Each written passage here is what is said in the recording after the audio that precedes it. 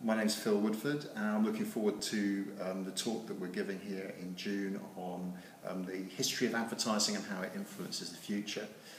I've worked in the advertising industry for a great many years, so I suppose I've become part of its history, but I also hope to be part of its future. And I do work for the Chartered Institute of Marketing and run a lot of training courses for marketers, as well as offering freelance creative services to businesses and agencies.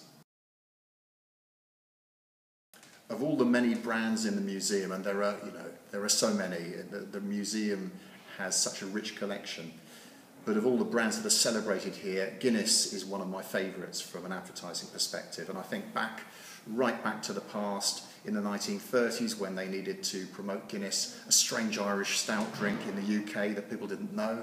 We had the campaign Guinness is good for you, Guinness for strength, which has been long recognised as a classic advertising campaign. And we can trace the history over many decades. And in more modern times, my favourite campaign, probably Good Things Come to Those Who Wait, and the final celebration of that idea in one of the most expensive TV commercials of all time by AMV BBDO, shot in Argentina over 6 weeks, domino toppling, and really spectacular ad, very memorable, and a great tribute to a fantastic brand.